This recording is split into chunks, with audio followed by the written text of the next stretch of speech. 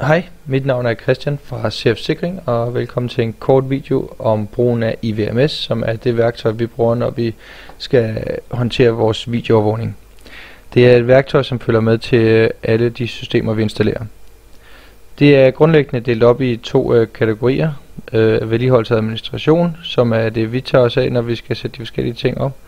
Og så operation og kontrol, som er det, som kunderne bruger. Vi har det første punkt, det er den, der hedder hovedvisning. Hovedvisning, den giver adgang til det område, hvor man kan afspille kamera osv.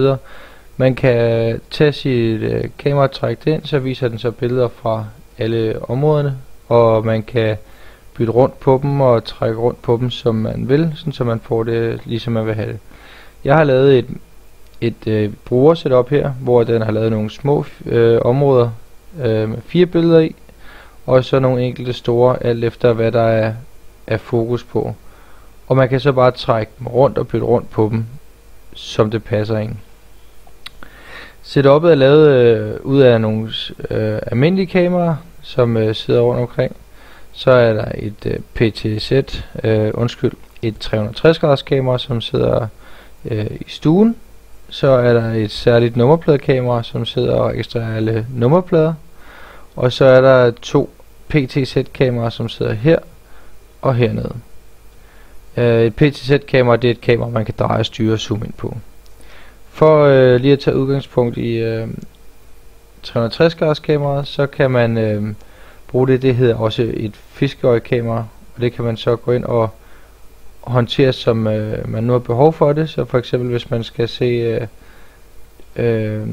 billeder fra 4 forskellige vinkler, jamen så kan man gå ind og sætte dem op præcis som man vil have det, og på den måde så sikre sig de billeder, man godt kunne tænke sig. Det er super smart, bruges blandt andet i bar og så videre, sådan så man kan have for eksempel et kamera, der står og kigger ned i kassen, og så de resterende kigger på kunderne hele vejen rundt om øen. Man kan også sætte et kamera til at patruljere rundt, sådan så man er sikker på at få det hele med. Men i og med at det her det er digital billedbehandling, så optager kameraet sådan set kun det her billede, og så går man ind bagefter og analyserer det. Hvis man går ind og tager og gør et af billederne store, så vil man bemærke, at kvaliteten den ser ikke så skarp ud.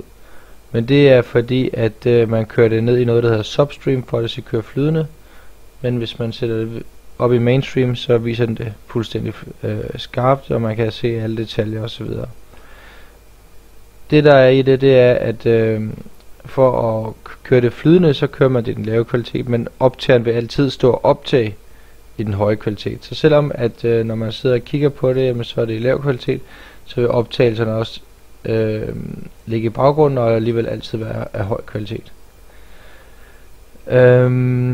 Hvis man har et kamera, og man skal gå ind og se, hvad skete der lige der før, så kan man gå ind og trykke playback på det her kamera og sige, at jeg vil gerne se de sidste 3 minutter.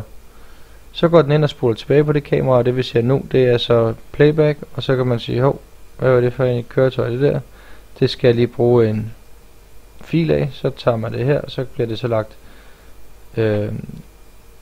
ind på ens computer, og der har man så billedet igen, bare uden de firkanter rundt om, som der var. Men jeg vender tilbage til nummerpladekameraet, så man kan se, hvordan det rent faktisk fungerer.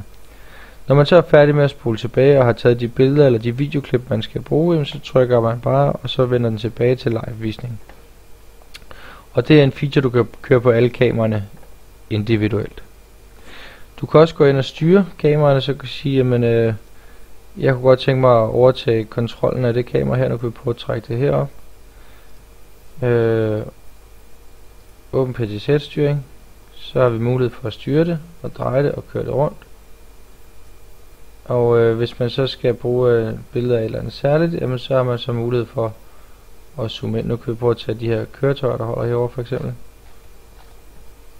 Så har man så rimelig god mulighed for at zoome ind på en eller anden særlig udvalgt.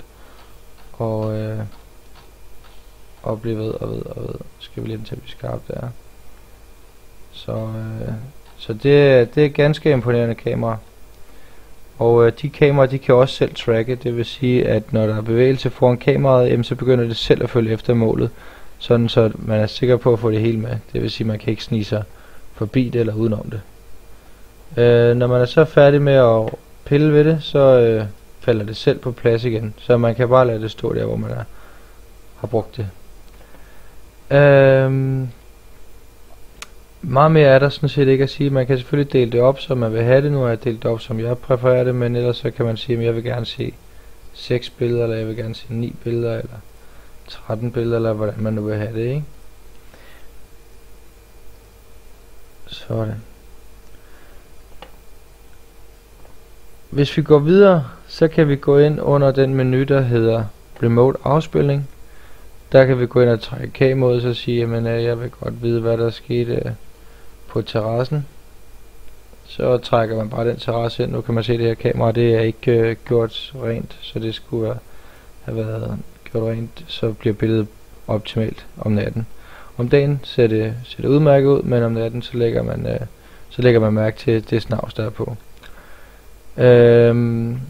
Hvis nu der mangler noget på et tidspunkt, eller man skal finde en særlig optagelse, så har man så mulighed for at køre det, der hedder VCA optagelse. Så kan man så sige, at man vil gøre det på tværlinjeregistrering, altså noget, der går hen over en tværlinje, eller på indtrængningsregistrering. Nu prøver vi at tage den på indtrængningsregistrering, og så sige, at jeg er kun interesseret i de optagelser, hvor at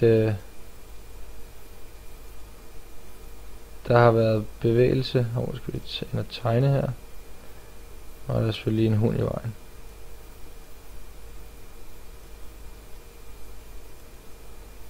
Og det gik lidt galt, vi prøver lige en gang til. Sådan der. Jeg vil gerne vide, hvornår der har været præcis bevægelse der. Så kan vi gå ind og søge på præcis det. Så sorterer den bevægelse af alle andre steder. Nu kan vi se her, der kommer så 5 filer frem. Så nu spoler den så med frem til næste gang, der er bevægelse. Det er så hunden igen, og det vil det nok være hver gang. Men nu viser den kun optagelser, hvor der er bevægelse lige omkring stolen. Og det er hunden igen, og hunden igen. Og her der registrerer den så bevægelse i hele området, fordi at den skifter over til night vision. Så, men det er faktisk meget smart, og der kan man så gå ind og sige avancerede attributter. Så kan man søge, jamen jeg vil søge på alder, ung menneske, jeg vil søge på mand eller kvinde, og om de bærer briller eller ej. Så på den måde så kan man gå ind og søge på en masse forskellige kriterier. Men det kan også være tværlinjeregistrering. Så det vil sige, så går man ind og så siger man, jamen jeg vil gerne vide præcis, hvornår der er nogen, der er gået over den linje her. Og det er både fra A til B, eller om det er begge retninger, eller hvad det skal være. Og så kan man så søge på det. Og den finder så sjovt nok de samme videoer, fordi den hund den er vendt frygtløst tilbage. Men det er et meget smart og stærkt værktøj, hvis man skal sidde og kigge rigtig mange timers optagelse igennem. Så kan man sige, jamen, hvornår er lige præcis den stol forsvundet, hvis det er inde på et varehus, hvor der har været rigtig mange mennesker. Så kan man sætte et lille parameter op og sige, hvornår der har været bevægelse der. Man kan også gøre det, at man afspiller flere videoer samtidig. Man kan også selektere mellem dagene hernede, og så bare afspille et særligt tidspunkt. Eller afspille andre kameraer, eller hvordan man nu vil gøre det.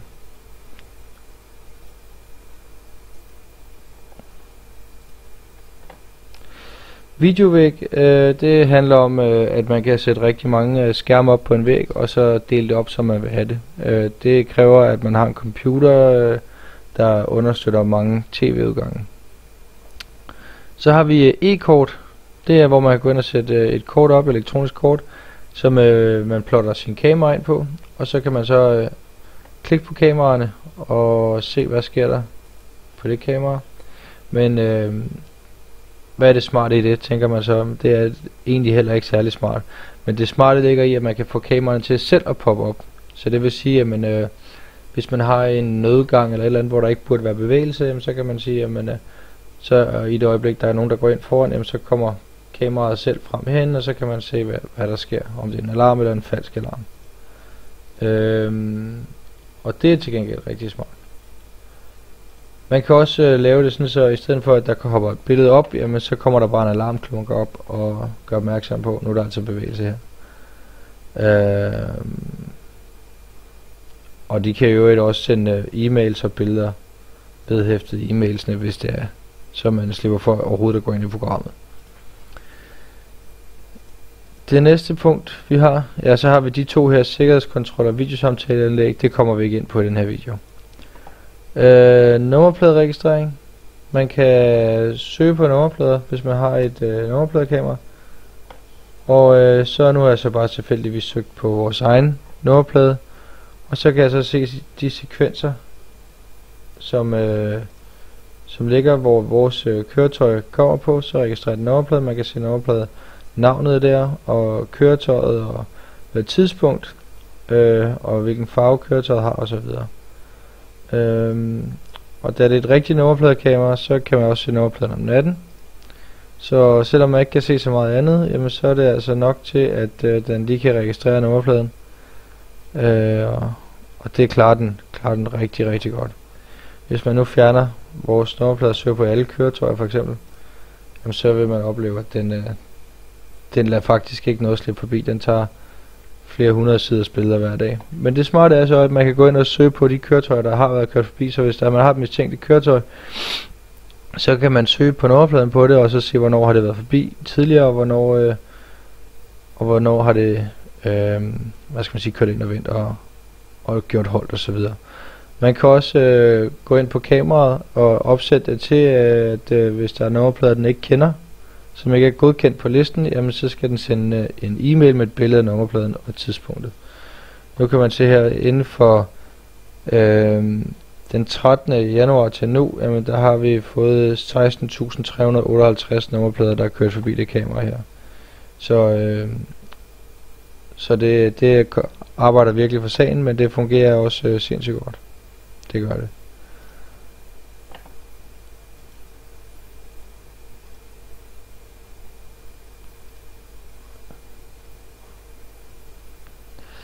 Adfærdsanalyse. Ved adfærdsanalyse, der kan man gå ind og søge på forskellige ting, som for eksempel indtrængning, eller folk, der har gået den forkerte vej, eller modstrøm, eller sådan noget. Det analyserer optagerne, og så kan man gå ind og sige, hvad skete der lige præcis på det tidspunkt der. Jamen, der kan man se her, der kører et køretøj, og det registrerer kameraet, og så tracker det på det. Og det kan være mange tilfældige ting, der gør, at kameraet tracker på det. Det kan også være lysindfald, eller så der kan man se, der bliver lidt snydt kameraet, fordi at der er et køretøj, der kører forbi, men hellere en optagelse for meget end en for lidt. Men det var en hurtig gennemgang af iVMS. Man har rigtig, rigtig mange flere muligheder, men det vil jeg ikke komme ind på her. I kan kontakte os på mail@cf-sikring.dk eller på 71 993 991. Så skal vi være behjælpelige med spørgsmål. Tak for at I kiggede med.